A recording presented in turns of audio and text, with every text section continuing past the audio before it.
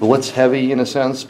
Are people blocking you defensive line because they know those guys, or those guys not getting through as much? I don't know. You know, it's kind of what the offense is giving us a little bit. You know, what we're trying to do. You got a young secondary that's, you know, we're probably blitzing a little bit more, but that you might think you're blitzing it with a young secondary, but part of it's about those guys getting lined up and they're consistent with their key reads and all those things. When you start getting into playing your quarters, coverages, and all the different things that we have the potential to do that we do usually over the course of the years. But right now you've got so many young guys that are very inconsistent and a lot of little things. You practice something and all of a sudden they move a little bit. Our guys don't adjust very well. So part of it's a combination of that. You know, it's that we're probably trying to make things as simple for the back end.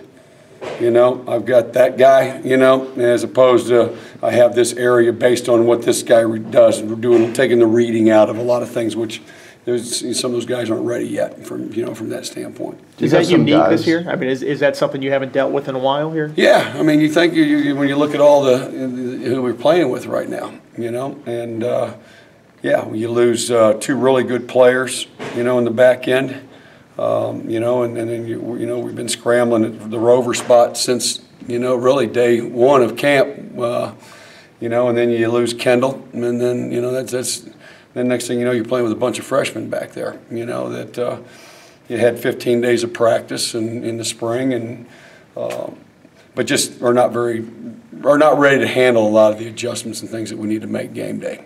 Do you have is there a level of athleticism in some of those second guys, the linebackers, the secondary, that allows you to do more blitzing because of? Well, we're doing it like I just said. We're doing it because of it helps them.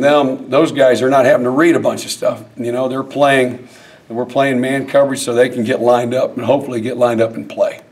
You know, as much as anything, rather than, okay, if this guy releases here, I've got to take the, you know, just what I said with those zones and that type of thing. So it's just all goes back to base fundamentals that a lot of these guys were second, even third team guys going into camp, you know, so. After watching the film, how would you evaluate both Andrew and Deion's play against Duke? Deion played really well. I think Andrew was okay. You know, he was okay. I thought they did a nice job. You know, they ran a quarterback draw out of a certain look. You know, what we were doing, what they were doing was trying to keep our edge guys from folding back inside, who was responsible for folding back in. But, you know, the quarterback draw didn't beat us. You know, the speed option beat us when we busted an assignment. You know, it was a pass. On their first drive, you know, it was a pass that beat us. It was a busted assignment. So those are the things that beat us. You know, but. You know, Deion played really well. He had one penalty I'm sure he'd like to have back, you know, one play, but, you know, he played really well. A few weeks back, Coach Beamer mentioned getting Tremaine some more playing time. Do you see them, or Tremaine or even Carson, pushing for playing time? Or kind of still behind them? You know, they're still behind it. You know, right now, you know, we put in we got a couple defenses that it's you know, a staple for us, but, you know, Tremaine hasn't run it yet. You know what I mean? Mm-hmm. And so that's kind of where we are with not just Tremaine. It's kind of the same situation with some of the back end guys. So that's the frustrating part from a coaching standpoint. That, you know, we're limited with what we're doing right now, and that's not us. You know? What do you see from Boston College? Obviously, they struggled offensively. Yeah, they're probably a lot like us in some ways, done defensively. You know, pretty decent up front. They've had injuries at their quarterback spot and running back spot, and.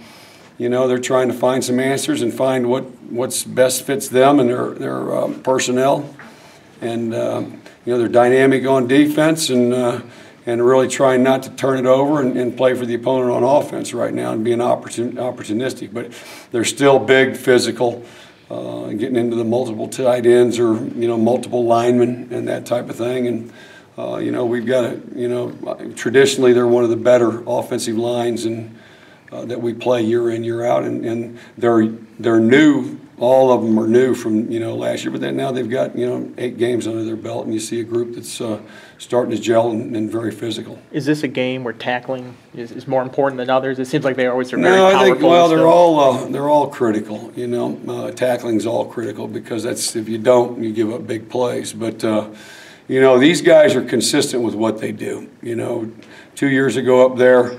You know, they had the big running back that, you know, we really played well till the last play of the game, just about. You know, Bonner played great, and you know, he's played fit all day long where he was supposed to fit, and then one play he sticks his nose where, you know, he's not supposed to, and they pop it for 60 yards. And I think that's what BC does a nice job of. They're going to do what they do and hope you bust, you know, and you know, that's kind of they're going to be, you know, whatever that plan is, they're going to work it and be consistent at it. How about the quarterback? Who you anticipate facing? What's his Well, scouting yeah, I report? don't know, you know, who was going to be the one kid, number 5. You know, he got hurt last week against Louisville and didn't come back. And you know, we saw where he might have concussion-like symptoms or whatnot. I'm not for sure.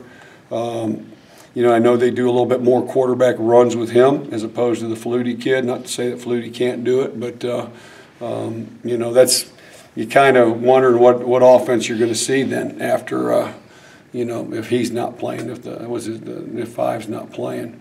So, but Flutie can throw the football. He's got good mobility. You know, the other kid though can do all their quarterback runs and different things that they like to do that, you know, Steve likes to do with his offense, going back to Syracuse to Florida. You know, all those things that, you know, the quarterback run scheme is, you know, has been big with them.